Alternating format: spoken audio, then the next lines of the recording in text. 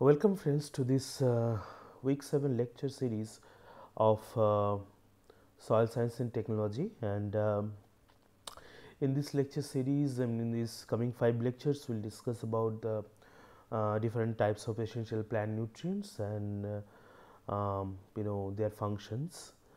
And the first topic we will cover, that is the essential plant nutrients, and we will cover several aspects in this lecture. And the basic aspects which we will cover are what is a essential plant nutrients, and what are the criteria for essentiality, how we consider a particular element as an essential plant nutrient, and then how we can classify the different essential elements, and finally we will see some deficiency symptoms of different essential nutrients.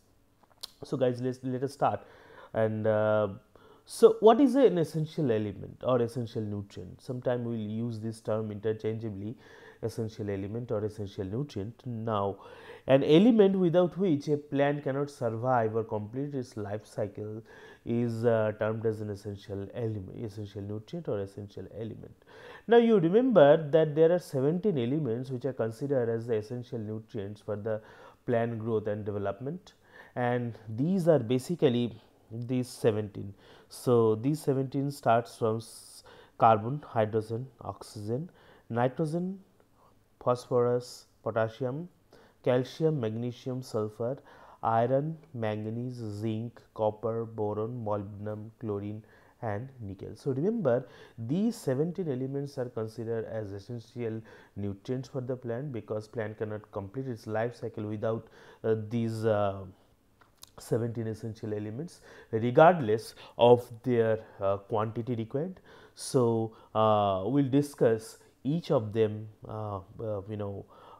each of them individually in the current in the coming slides. So, let us go and see what are the criteria based on which we can term a particular element as an essential plant nutrient. Now, you know that a total of 17 elements are essential for growth of the full development of higher green plants, and these criteria of essentiality were given by two scientists called Arnon and Stout in the year 1939. And these three criteria are: first of all, a deficiency of an essential nutrient makes it impossible for the plant to complete the vegetative or reproductive stage of its life cycle. So, this is the first one. The second one is the such deficiency is specific to the element in questions and can be prevented or corrected only by supplying this element. And finally, the element is involved directly in the nutrition of the plant, quite apart from its possible effects in correcting some unfavorable microbiological or chemical condition of the soil or other culture medium. So, in other words, these three criteria are: first of all, the deficiency of that particular element will make if there is a deficiency of that particular element, the plant cannot survive or plant cannot complete its life cycle. This is the first criteria. Second criteria is the role of a specific element cannot be corrected by supplying other elements. So, the role is very specific. And third, this element must be involved in plant metabolism. So, these three are very important criteria for considering a particular element as an essential or not essential. So, based on these three criteria, we have selected the 17 elements as essential plant nutrients. So, the essentiality of the most micronutrients for higher plants were established between 1922 to 1954, and the essentiality of nickel was established, it is the latest established essential nutrient. It was established in 1987 by Brown et al. Although there is no unanimity among the scientists as to whether nickel is essential or beneficial. However, we will not go to that we will not go to that argument, and we will consider nickel as an important plant element or important essential element. So, the list may not be considered. We remember that However, although we are considering 17 elements as essential plant elements, however, this list may not be considered as final, and it's possible that more elements may prove to be essential in future, because it is a continuous discovering process. So, let us see what is the chronology of discoveries of essential nutrient elements of the plant. So, we will see in which year the essentiality criteria or essentiality of that particular element was discovered or established by certain scientific groups or research groups. So, let us start with the oxygen, and this oxygen, its discovery has been since time immemorial. So, we do not know exactly in which year its establishment, its essentiality was established. And similarly for hydrogen, and in case of carbon, it was established by Priestley et al. In 1800, and in case of nitrogen, it was first established by Theodore de Saussure in 1804, and phosphorus by Sprengel in 1839, and also potassium and magnesium and calcium by Sprengel in 1939. So, Sprengel has established the Sprengel has established the essentiality of these four important minerals, that is P, K, M, G and Ca.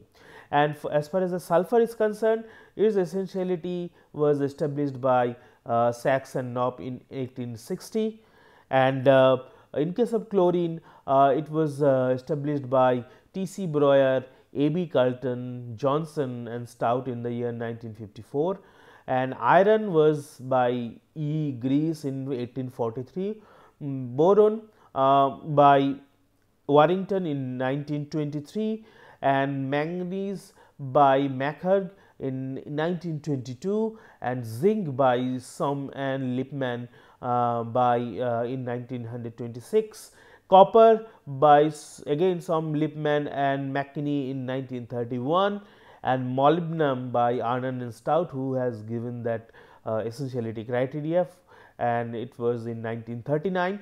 And the latest one is nickel by Brown, Welch and Gary in the year 1987. So, this list shows basically the chronology of establishment of essentiality criteria of those establishment of essentiality of these 17 essential plant nutrients. So, once we know that these 17 are the important or essential plant nutrients, now let us divide them into several classes based on their relative importance or relative amount needed by the plant for maintaining their vegetative and reproductive cycle. So, if we start with the 17 elements, broadly we can classify these 17 elements into two groups. One is called the framework elements, and taken the framework elements are basically the carbon, hydrogen and oxygen, and basically these three framework elements are taken from air and water. We will discuss this later on, and these framework elements are required for for the production of cellulose and other building block molecules for plant body. And the other elements, basically we call the other 14 elements, we call them mineral elements, because they are basically taken in ionic forms and or mineral form, and we can further divide those mineral nutrients into two groups. One is called the macronutrients, another is micronutrients, based on the relative amount needed by the plant to maintain their life cycle. So, there are 6 macronutrients and only 8 micronutrients. So, 6 macronutrients are again subdivided into primary nutrients and secondary nutrients. So, there are 3 primary nutrients and there are 3 secondary nutrients. And remember that these primary 3 nutrients, that is nitrogen, phosphorus and potassium, required in higher quantity than other elements, and that is why these 3 elements, that is nitrogen, phosphorus and potassium, are the common element which are present in fertilizers. And secondary nutrients are calcium, magnesium, sulfur, and these elements are required in moderate quantity. However, micronutrients are required in minute quantity. However, they are they are essential. So that means of irrespective of their little amount needed by the plant, they are essential. So if they are if they are not present into the soil, that will reflect in their deficiency symptoms in the plant system. So the micronutrients are basically 8, starting from zinc, then copper, then manganese, then iron, then boron, molybdenum, chlorine and nickel. So that's why this chart, this slide shows basically the classification of essential plant nutrients, and I hope that now it is clear. So let us move ahead and see what are the other beneficial plant nutrients. So there is a basic difference between essential plant nutrients and beneficial plant nutrients. Now beneficial elements have been reported as to enhance the resistance to biotic stresses such as pathogen and herbivory, and to abiotic stresses such as drought, salinity and nutrient toxicity or deficiency, and they are not required by all the plants but appear to benefit certain plants. So they are beneficial to certain plants, they are not required by all the plants. So that's why they are not considered as essential plant elements. However, they show several benefits for certain plants. So that's why they are called beneficial plant nutrients. So what are these beneficial plant nutrients? There are 4 to 5 beneficial plant nutrients, especially cobalt, sodium, vanadium and silicon. So these 4 are sometimes called as beneficial plant nutrients. And remember that cobalt is required for nitrogen fixation in legumes, and we'll discuss about the nitrogen fixation by leguminous crop in coming lectures. And silicon is found in plant cell walls and appear to produce tougher cells. So it helps in protecting the cells by making the plant cell wall more sturdy, and this increases the resistance of these plants. So when the silicon is present in the cell wall and make it sturdy and hard enough, it increases the resistance of these plants to piercing and sucking insects and decrease the spread of fungal disease. So that's why this the silicon is also considered as a beneficial plant nutrient for certain plants. So let us also discuss the framework nutrient elements. Now the framework nutrient elements are basically these 3: carbon, oxygen, and hydrogen. Now the carbon and oxygen basically plants are getting from the gaseous carbon dioxide in the process of photosynthesis. However, the hydrogen is obtained from the water also in the process of photosynthesis. So these 3 elements plants are getting directly from air and water, and these 3 elements are required in large quantities for the production of plant constituents such as cellulose or starch. I have already told you, and many times they are referred as the framework elements. So oxygen, carbon and hydrogen makes up, remember, 95% of plant biomass, and the remaining 5% only made by all other elements. So that's why they are framework elements, and they are required in major quantity of plant biomass, and only rest 55% is required by, only 5% is made up by all the other mineral nutrient. So let us see what are the different features of mineral nutrients. So 14 mineral nutrients we have already shown you, and they are called mineral nutrients because they are taken up by mineral form or inorganic form, and they are traditionally divided into 2 groups like macronutrients and micronutrients. I have already told you, and according to the relative amount required. So these 14 mineral elements are taken by plants by specific chemical form regardless of their source. Now this is very important. Now, for example, nitrogen is an essential plant element, or it is an important macronutrient or primary nutrient, and these nitrogen is present in soil in different forms, organic forms, inorganic forms. However, plant can only uptake nitrogen in 2 forms, either nitrate or ammonium forms. So these 2 forms are considered as available forms of nitrogen. So it does not matter if the soil has high amount of total nitrogen, that does not show the availability to the plant.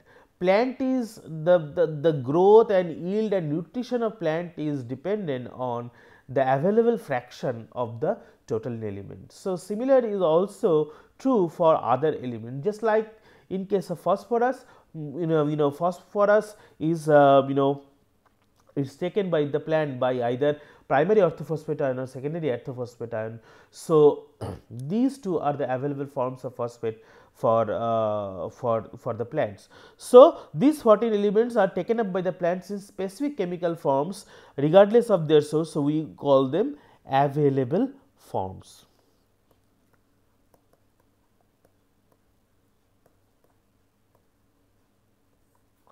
We will discuss the available forms later in this lecture. What are the available forms for individual mineral?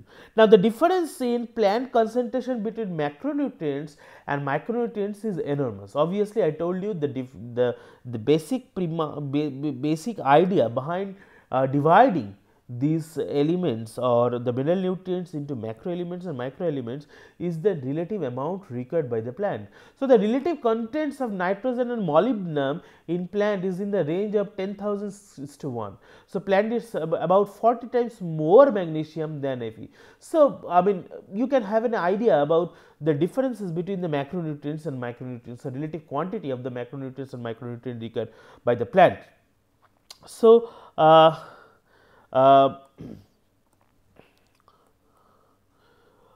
let us talk about the macronutrients. Macronutrients are basically, there are 6 macronutrients starting from nitrogen, phosphorus, potassium, calcium, magnesium and sulfur. So, again nitrogen, phosphorus, potassium, calcium, magnesium and sulfur, and NPK are often referred to as the primary nutrients because they are required, they are the most common elements found in commercial fertilizers, and they are required in a large amount and they produce widespread deficiency symptoms.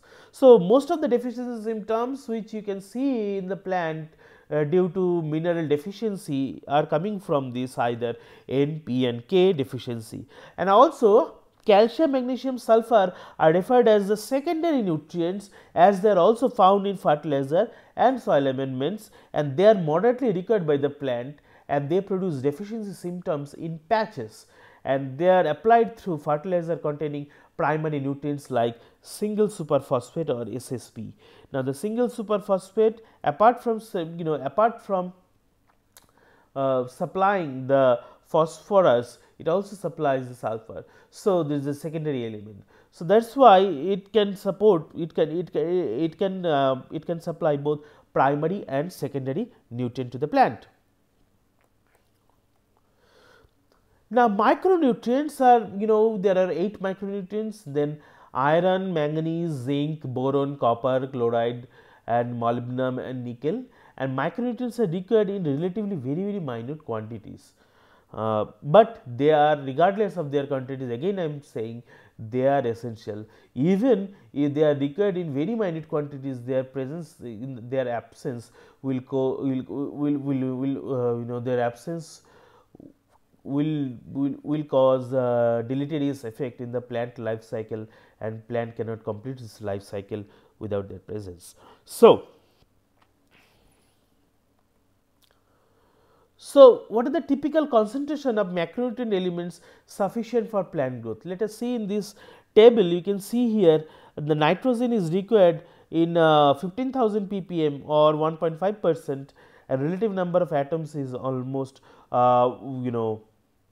10 lakhs, and obviously potassium is 10,000 ppm and 1% and 400,000, and calcium for 5,000 ppm or 0.5% and 200,000 atoms, and magnesium 2000 ppm 0.2% and 100,000 ppm 100,000 of atoms. In case of phosphate 2000 ppm and obviously 0.2% and 30,000 number of atoms. In case of sulfur, it is 1000 ppm and only 0.1%, and it contains 30,000 atoms, which is a relative number of atoms. So,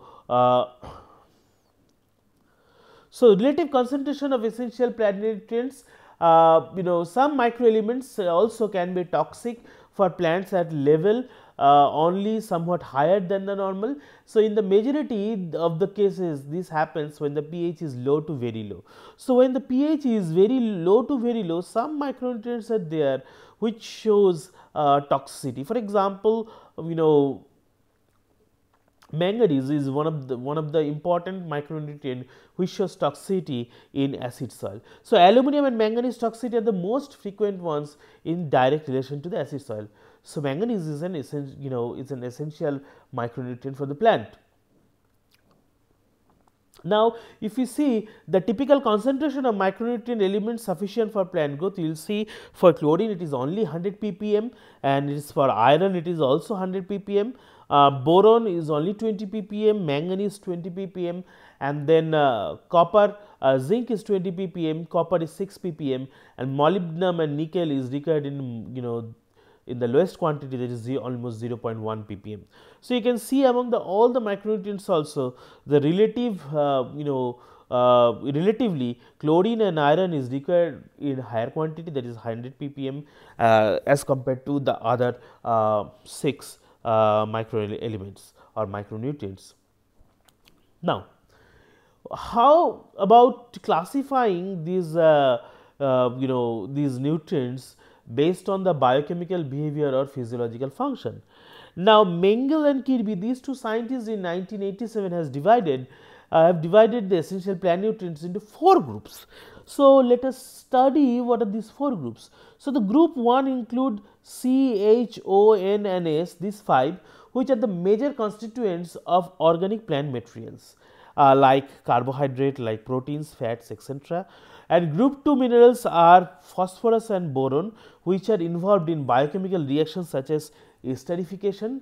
Third group basically contains potassium, calcium, magnesium, manganese and chlorine, and these elements are present in the free ionic state or are adsorbed to indiffusible organic anions, that means an absorption of calcium by the carboxylic group of pectins. And finally, group 5 elements, that is iron, copper, zinc and molybdenum, and these elements are predominantly present as chelates in the plant. So, you know about the chelates is that these are basically compound of organic matter, these are basically compound of organic matter and metals.